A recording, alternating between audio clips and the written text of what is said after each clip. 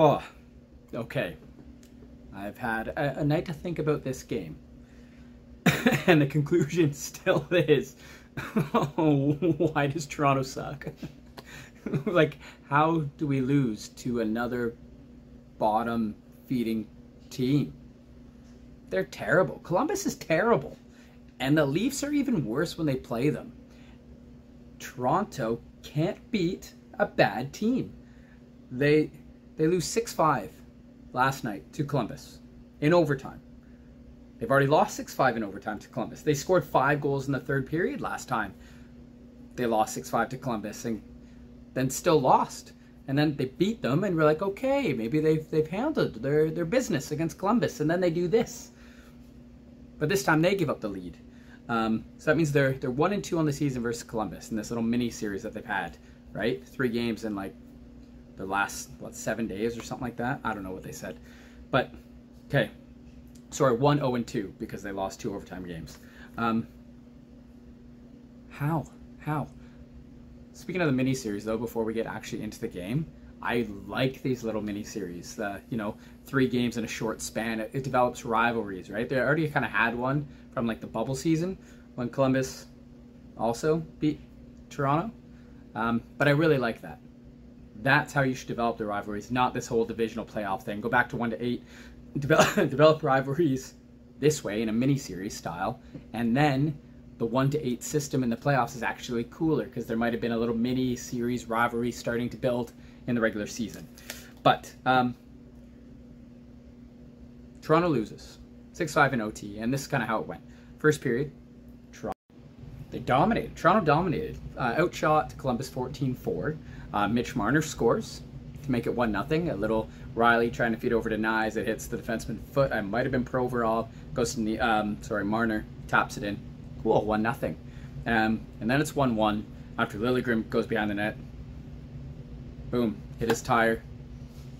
He fell. Tire hit a curb. I don't know. His skate blade just went out from under him behind the net. Sillinger eventually scores because the Leafs lose their defensive positioning, and he's there and he snipes. Makes it 1-1. But not long after that, Austin Matthews scores. He snipes it short side to make it 2-1, and we're good. Toronto's outplaying them, developing more chances. I think the Leafs have this. And then we go into the second period. Robertson scores, first time in, I don't know, what feels like a year.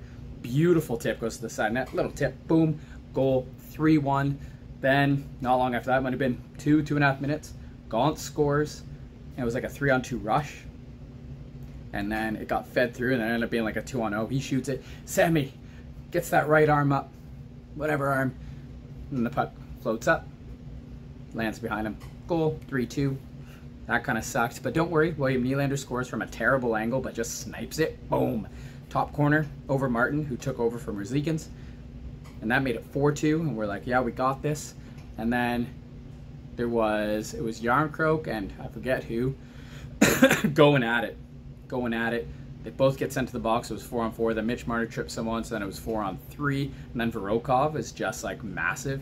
He looks like 7 foot out there, and he's in front of Sammy, and he's like lifting his arms up, and he's like blocking his viewpoint, right? And then he puts his stick down, then his arms go up again, and he's doing that. I'm like, this piece of shit.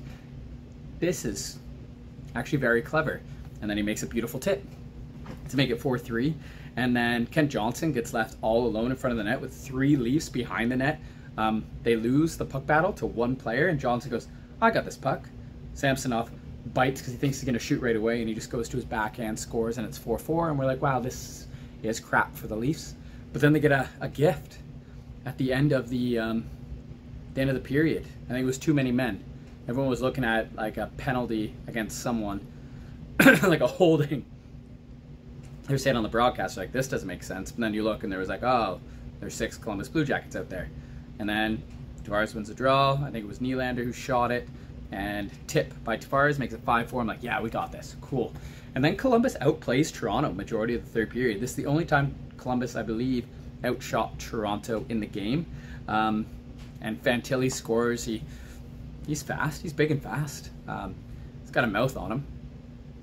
You can see why like officials are like, Jesus Christ, shut up, kid. He has like a very like Sidney Crosby at the beginning of his career where he's just like mouthy and just complaining all the time. But hey, you backed it up tonight. I think it was his 10th goal of the year. So he's top 3 in rookie scoring. Obviously no one's going to catch Bedard. But he does like a little toe drag release, kind of like Austin Matthews, just not as good. And the shot goes in over the pad under the blocker, and you're like, oh, that's a good shot. And then you watch the replay, and you're like, Samsonov should have had that.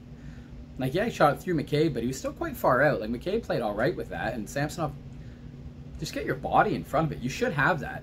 He scores, that makes it 5-5, and then Toronto's like, oh, we're tied now. I guess we should try again. But Martin stops everything, and Columbus clears the front of the net. Not saying Toronto didn't do that. Like, Austin Matthews made a few key plays in front of his own net for saves. I think Liljegren did one as well when the puck was just sitting there almost on the goal line. But I have here, yeah, Martin makes some big saves. And Toronto just couldn't put it by him. So we go into OT. Lots of chances for Toronto. You think they're going to finish. And then, oh, look at that. Johnny Gaudreau scores. It's a draw 1 by Columbus. There's kind of like pile up in the dot. Nylander goes in to get the puck. He falls, so 2 Leafs are down. Tavares is down. Nylander's down.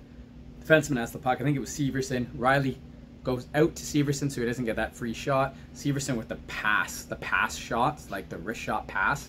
Gaudreau, he wasn't tipping it. Just corrals it, goes to his backhand, puts it in the open net. 6-5, Toronto loses. Yep, that's what I got here. Oh, what did I write down? Oh, this is the first time the core 4 all score, right? Mitch Marner scores, Austin Matthews scores, Nylander scores, then Tavares. And then Nick Robertson gets the monkey off his back. But core 4 score. Going into this game, they were 5-0. It's the first time on the road that the core 4 had scored in a game. And they end up losing. So now they're 5-1 with all 4 of them scoring. I'm sorry, but if Tavares, Nylander, Marner, and Matthews all score, you win the frickin' game.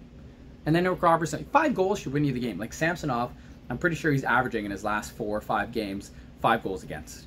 I think I read something like he's the only goalie who's had at least 10 starts, and he has the worst save percentage, which is like an 840. What the hell? $3.55 million, this guy. Like Keefe even said, like, it's up to Brad what he's going to do, but obviously he needs to look into goaltending. Like, Wall is hurt. Do they want to call up Dennis Hildeby? He's doing amazing in the AHL, but it's his first year. Do you want to throw him to the Wolves right now? Probably not. But Martin Jones, even though he's had a few good games, he's had some moments. No. Samsonov right now? No. How? This is the same guy who beat and outplayed Andre Vasilevsky last year for Toronto to win their first series in ever. And now look at him. What has happened? What has happened? He might need to pull a Jack Campbell and be in the AHL and stay there. Stay there. He had 4 goals on 11 shots going into the third. He allowed 6 goals on 21 shots total. What are you going to do? Now, did Toronto play good in front of him? For majority of the time, yes. The only problem is when they had lulls in their game and they gave prime scoring chances other than Sammy had a nice glove save on Sillinger, and then he had another like good pad save, if I can remember correctly, a good pad save, and then Matthews might have blocked the rebound. He had 2 or 3 really good saves in the game of his 21 shots he faced, but he still allowed 6 goals. That can't be. Like, did Toronto make some mistakes that led to all of those goals? Yes. Yes, and they should be like, we effed up. We need to be better for Sammy. But Sammy needs to be better for them as well. He needs to make 1, 2, 3 of those saves. The Fantilli goal can't go in. It can't. But then Toronto also can't mess up defensively and just having, like when Liljegren fell down, right? No one covered for him. And then it was like they all got in scramble mode. Like, oh no, the one player's not here. Where do we go now? Oh no, the puck's in our net. Or like the Johnson goal. Why do we have 3 guys deep in our own zone and no one covering? The forwards still had they were late to come in. No one had covered Johnson. It's that stuff that's frustrating. And then, the Fantilli goal kind of like, They've given you the lead again, Sammy. Don't let another one in. Oh, shoot, you did. It's just frustrating. I don't know what they're going to do. Like, everyone's like, make a trade. What, so they can get absolutely destroyed on the trade market because teams know they need a goalie? Oh, so Jones is going to start versus Carolina tonight? Oh, God, I miss Joseph Wall. Hildeby might be the option. Are we just going to go? I don't know. I don't know what to do. I don't know what to... good thing I'm just a fan that rants on camera now, because my wife doesn't want me to rant to her. She's sick of me. She's sick of it. Sick of hearing about the Leafs and how, like, they can be so great and then so bad at the same time. The core 4 scored in one game, and they still lost 6-5. They lost 6-5 to Columbus, who's a terrible team. Again, that shouldn't happen. It shouldn't happen. Toronto, you're so much better than this. Why? Why? I got nothing else. They play Carolina tonight. Let's see what happens. Yeah, let's see what happens. Sorry, buddy. Did I knock you down? I'm gonna put you right back here. Nope, nope. You got squeak on the chair. You're right there. See that smile? See that smile? That's gonna be tonight. That's gonna be my face tonight when Toronto beats the Carolina Hurricanes. You heard it here first. Seen it here. Look at that smile. That's gonna be me. Yes, Toronto can beat Carolina. Maybe. Unless Carolina puts in the Zamboni driver. Then Toronto will definitely lose if they put in the Zamboni driver. For sure. But we'll see what happens tonight. Anyway, take care, everyone. Have a great weekend. And come on, Toronto. Get back in the win column. Go Leafs, go.